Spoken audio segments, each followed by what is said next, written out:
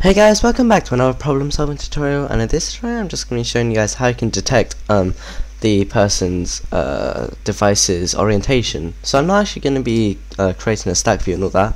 I'm just going to be showing this person how you can check if it's horizontal or vertical.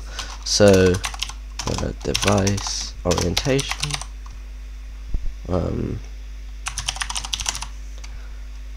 I think that's how you spell it, and then just create a project.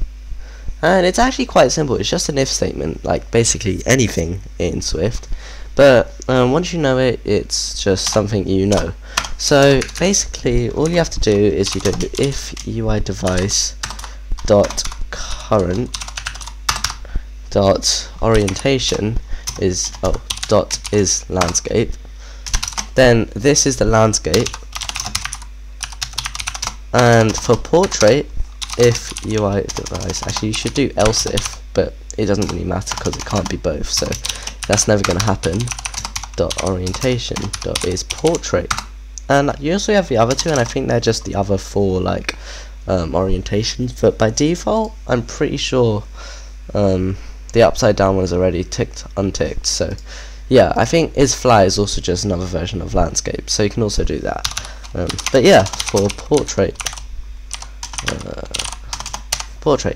So yeah, this is just the two if statements you need, and this is what this guy wanted. Then he can just set if he wants a horizontal or vertical stack view through that. So yeah, if you have any more video ideas, or you want to know how to do something, then just leave a comment down below and I will read it, and I will probably make a video on it.